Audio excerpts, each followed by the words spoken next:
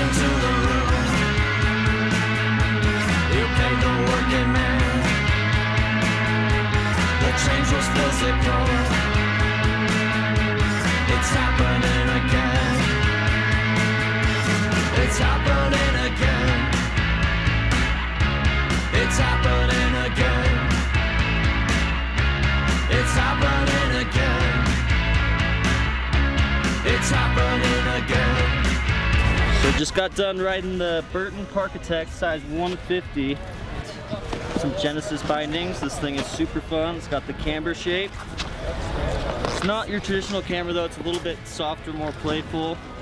Super fun in the park. Still can get some nice solid butters in there. And yeah, I love this thing. It rips.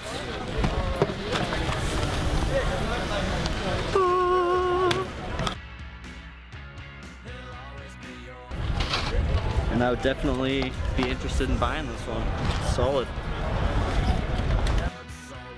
You try to walk away, you try to walk away, you try to walk away, but it's happening again. It's Burton 2016 flight attendant. So this will be your free ride board. Tapered directional shape on this board, and it's going to be a directional camber as well. So you can have camber underneath your back feet, and then it's going to go to an early rise tip. So obviously really good in deep snow. Also can work really well on the groomers and kind of more uneven surfaces. So really good all-around free ride board. Probably not the best in the park, but does everything else really well. It's happening again. It's happening again. It's happening again. It's happening again.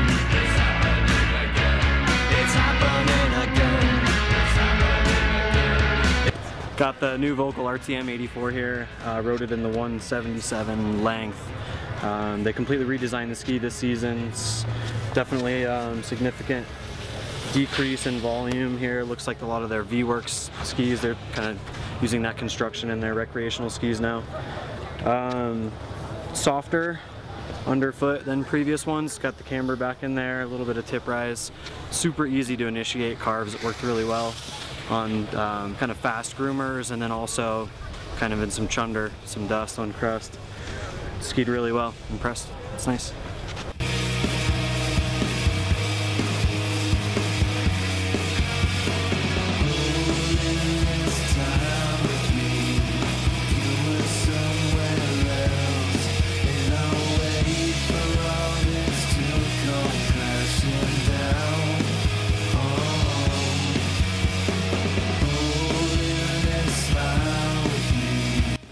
Got the Smith IO7 goggle here and the gold Solex lens. Perfect. VLT7, I think. Great for sunny conditions like this here at the demo Mammoth. Also rocking the Gauge helmet.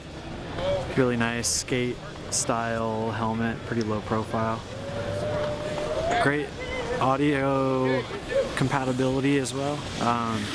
Love the combo. Seamless gap, as you can tell, just not there. Good stuff from Smith. Just got off the Burton Custom Flying V 154. This thing is super soft and playful, perfect for the park. You can jump right into the powder right after too. Super fun, super playful. It's got the EST system, so there's no dead spots on it. Super flexible. I love this thing, super fun.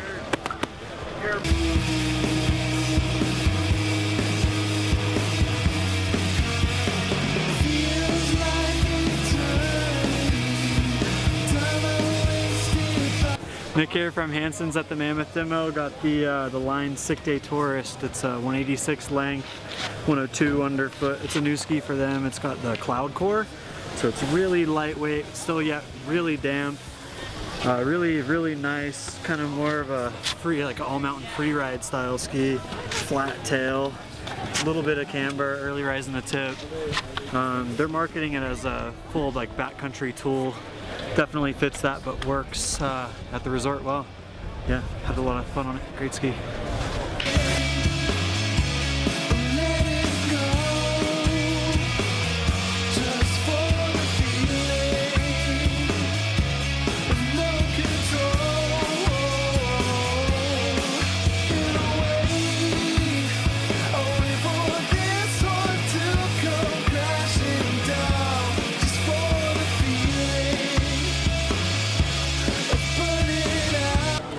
Burton 2016 Talent Scout.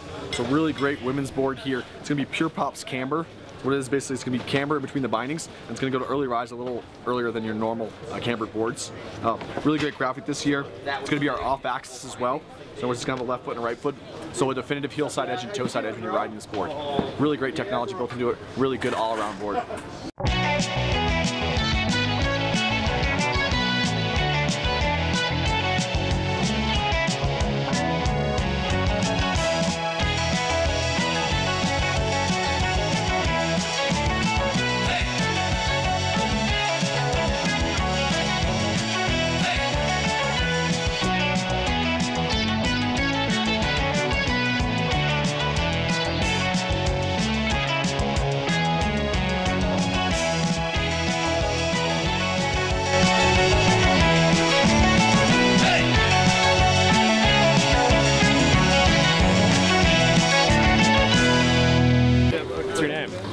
Cameron, nice to meet you. I'm Dylan. Work for Smith Optic.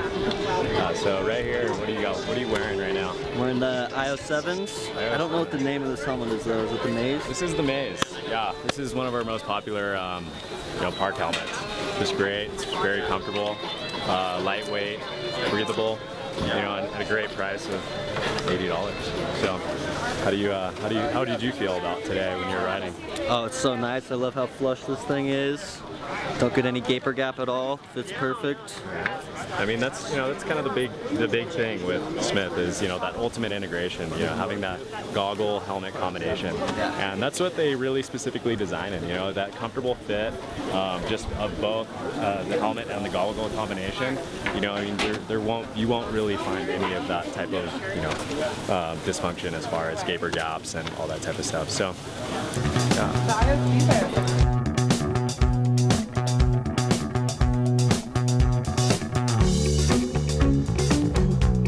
Here we are with the Burton Custom X. So this will be one of our higher end camber snowboards, so full camber throughout. Fairly stiff in terms of that. Aggressive rider this board's built for. Obviously has the Burton channel system here. You notice these stringers here, that's a 60-degree carbon stringer. This is going to help really with the stiffness as well as the torsional rigidity. So this board will ride really well at high speed, groomed and off-groom trails. Really a great high-end option for that guy looking for something to really ride that whole mountain with.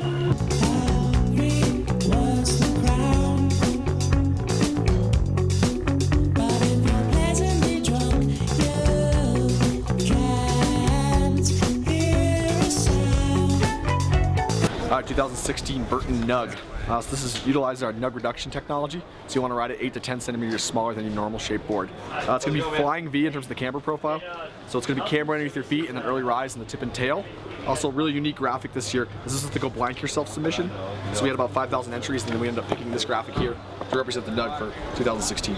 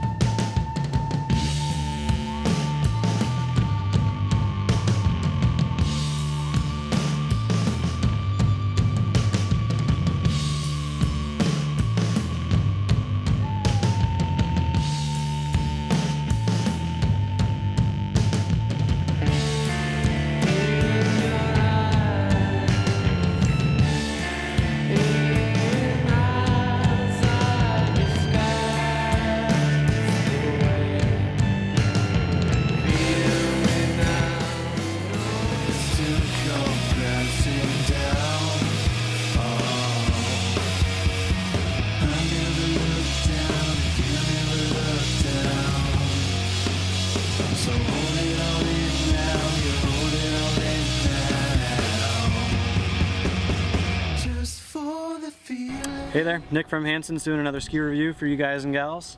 We got the Pinnacle 95 from K2 here. It's a completely new ski for them. It's got a nanolite core material in the center of the ski. with, you can see all this cool stuff going on here.